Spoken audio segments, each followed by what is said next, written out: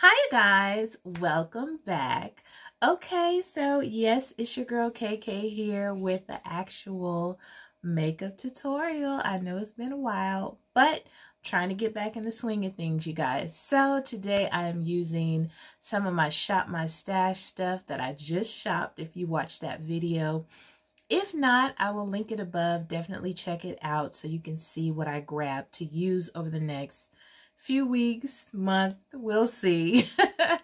But yeah, so I'm using some of my new Shop My Stash stuff. So if you guys are curious about how it applies on me, my first impression thoughts, things like that, stay tuned. But the palette that I used to create this kind of sunset with a pop of green look is the Ace Beaute Nostalgia palette. I love this, well, I won't say I love this palette. I love the color story of this palette. I've been wanting to use it for so long. It's just so pretty to me. I love it. And this is the look that it created. So this is what I used today. I won't give you any spoiler alerts. If you want to check out the little tutorial, definitely do that, and you can hear my thoughts and see the application for yourself. So yeah, I used this today. I also went on my lid. As you can see, I have green on my lid, and I wanted to play with some of my magical makeup shimmers. So this is the one that I used today. They don't label their shadows, so I have to try and figure out what I wrote on here. I think it says Pixie Power.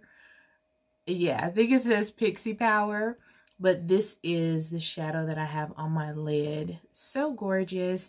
And it was kind of like a trial and error thing as far as how it worked best for me. You guys know I don't like using my finger to apply shimmers and stuff on my lid, but I kind of had to apply this one. So anyways, you'll see as we get further into the video. But yeah, that's it for today, you guys. I just totally wanted to put on some makeup, do a little voiceover situation, and so that's what I'm doing. So if you'd like, oh, and this is the Good Apple KVD foundation. Okay, so if you want to see that applied on me and hear my thoughts, first impression thoughts, definitely stay tuned. So yeah, let's go ahead and jump into this look and see how everything went.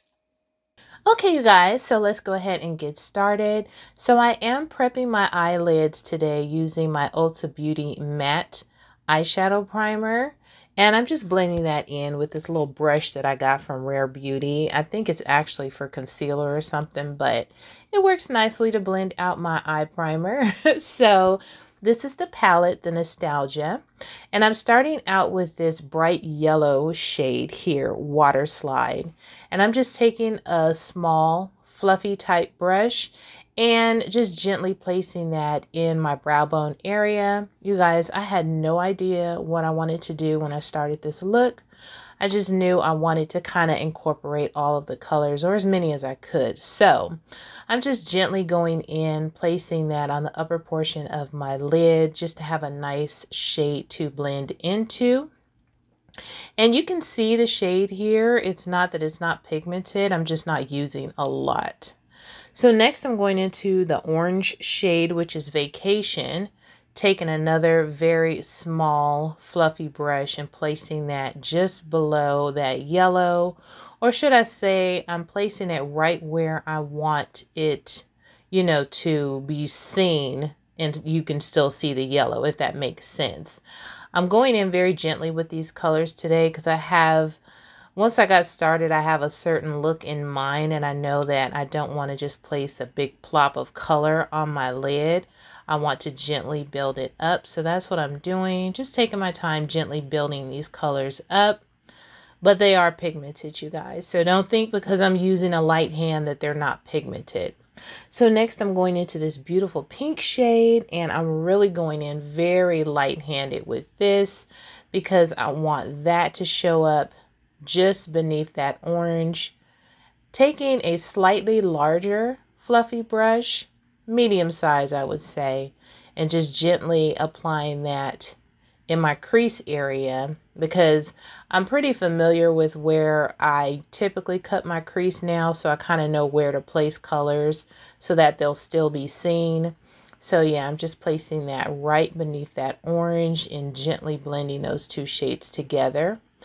And lastly, I'm going into the darker purple shade, which is Carnival, and taking a more focused fluffy brush and just gently applying that right below that pink. So you'll kind of see how the look comes together as far as this whole crease work goes, and what I'm trying to do, creating this gradient as I, create it slowly. But I didn't want to have a lot of issues with trying to make every single color show and one color being too dark. So yeah, I did really take my time with this, slowly applying that color, gently blending it so you can see each color appear as I placed it down. And so yeah, so you can see here that it's starting to come together just how I want it to, and I'm still able to see all of the colors show through. So yeah, I was really pleased with how the colors blended together very nicely. But yeah, I'm sure watching this video you're like, they aren't very pigmented. No, I'm just going in with a very light hand because I didn't want a lot of color.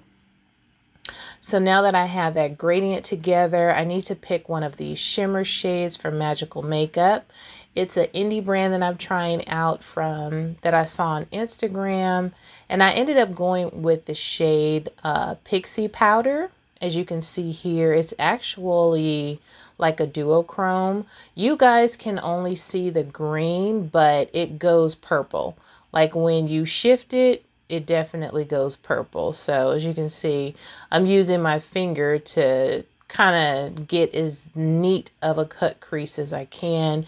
And then I'm going in with this sponge applicator just to try and, make it a little bit neater right next to that purple and to drag out my outer corners. So, it's kind of tricky when dealing with a shimmer, but I just wanted to kind of make it look as neat as possible.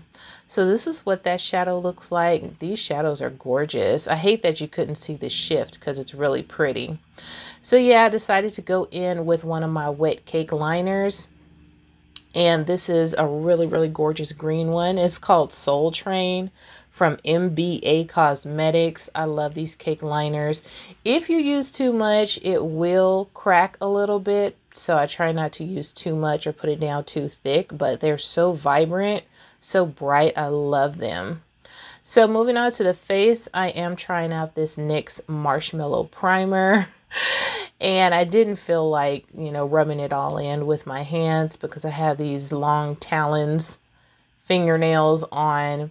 But yeah, I just used a brush to kind of blend it out all over my face. I don't know. The jury's still out on this primer, you guys, because it's kind of confusing. I don't know what it's supposed to do besides create a barrier, which is fine, but it feels weird. It's not sticky. It's not wet. It's not dry. I don't know what it is, but I'll keep you guys posted. So yeah, we're going in with the KVD Good Apple foundation. It's really pretty. I love this packaging and it's so smooth before you use it. It's gorgeous. So yeah, I'm using a brush, a flat foundation brush, and I'm just kind of trying to get a little bit on the brush. And it didn't seem like I really put that much on the brush, but as you can see, it's so true. They're not being dramatic, you guys. The coverage is real. Okay. And I was really shocked that it actually was a good color for me. That I think I'm getting better, I'm getting better at picking these foundation shades. At least some of them I nailed, but this one, I feel like I really did a good job. It's really matching me nicely. It's going on smooth, as you can see. I didn't do anything to cover my dark circles under my eyes because I really wanted to see the coverage for this, and that's a good telltale sign for me is my dark circles and, hyperpigmentation around my mouth. So yeah, just looking at it, you guys can see for yourself. Now, it's weird because the coverage is nice, but it doesn't feel heavy. It doesn't feel greasy. It's just a nice coverage. Now, what I will say, after I did have this foundation on, because I did wear it for a good 8 hours, honestly, and now that I'm doing the voiceover, look at me thinking I got it going on.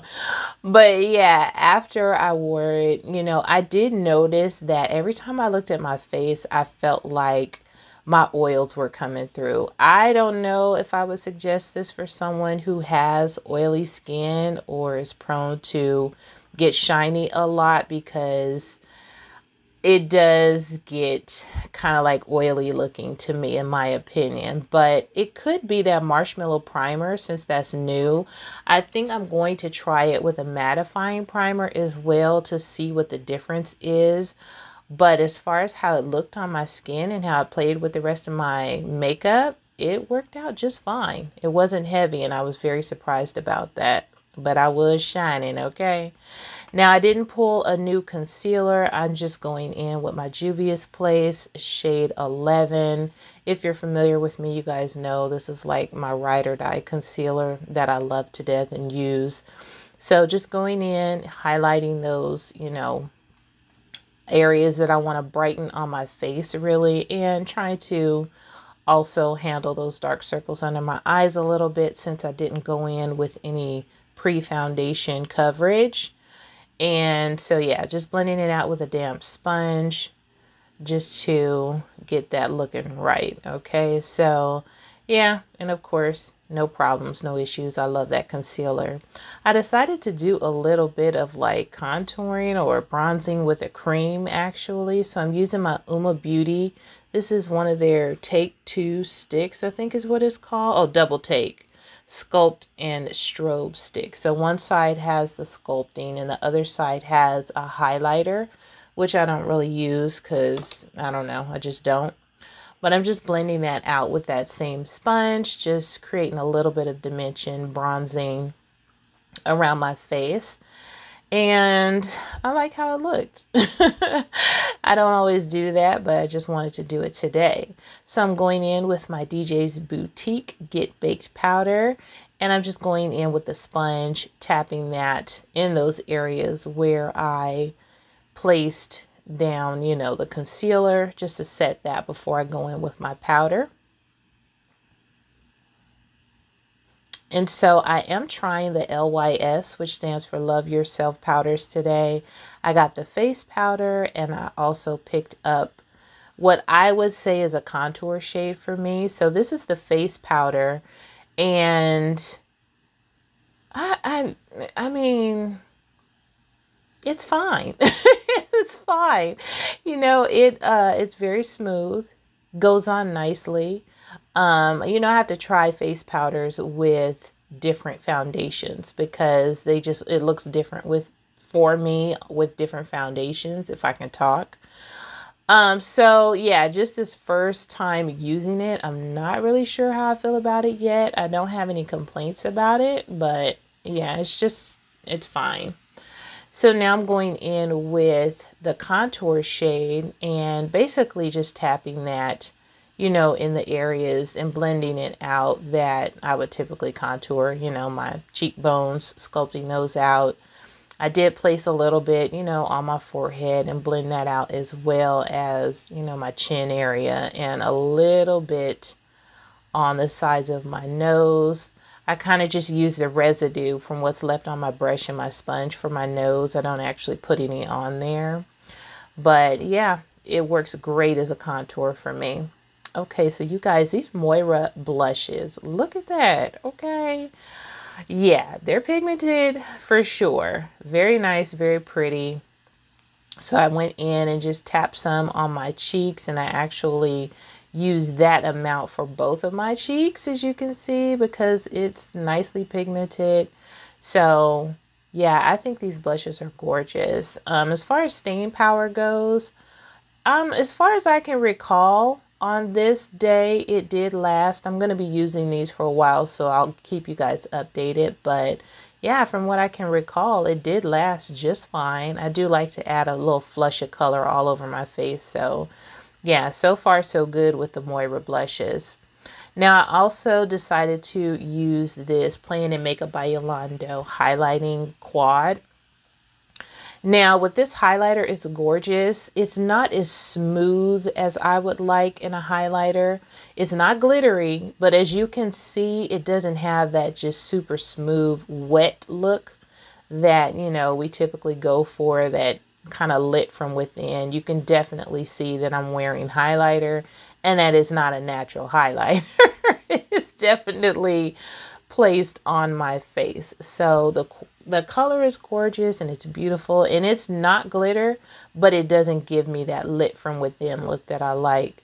So for my eyeliner, I'm trying out these Beauty Creations eyeliners that I got in that jumbo kit.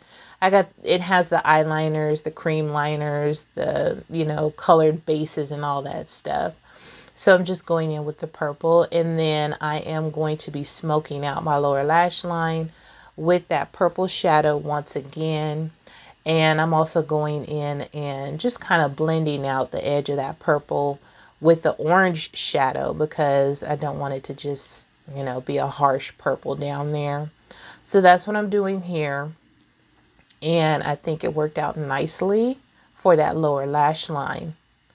Now for my inner corner pop, I decided I didn't want to do a shimmer because, you know, my lid is shimmery enough. So I'm just going back in with that matte yellow shade and just tapping that in the inner corner. Yeah, it's okay to do a matte inner corner. You don't always have to do shimmer. And it adds that same dimension of brightness. I'm going in with some lashes here. I'm sorry, you guys, I don't know what lashes these are because I don't have the packaging. But yeah, I felt like I needed something slightly dramatic so that, you know, it could handle this eye look. Going in with my Maybelline Sky High mascara. I'm almost done with it. I don't know if you watched my Shop My Stash. You'll notice I didn't pull a mascara because I'm trying to get through this one and I really, really like it. So for my lips, I'm going in with my favorite lip liner. The OGs know this is a Colourpop and Ellarie lip liner. Really gorgeous, like wine type shade. I love it. And I'm going over that with one of my Fenty Beauty Cream Gloss Bombs. Y'all know I cannot see. This is the kind of like lavender type one. You know, the lavender shade. It'll be down in the description box. I know you guys can hear my dog and I feel like screaming right now because I'm in the middle of this voiceover. And I don't do multiple takes. I do my voiceovers in one shot, so I'm not about to stop to yell at him. So yeah, I'm setting my face with this Colourpop No Filter spray. Oh my goodness, if he doesn't be quiet, I'm gonna have to pause. Okay, so yeah. Set my face with the Colourpop No Filter spray, and this is what we have. So yeah, hopefully you guys like it. I really like purple and green together, so I'm not surprised that I like this look. I think it came out nice. I like the palette as well. So yeah, I will catch you guys on the next one. Thanks for watching. Toodles!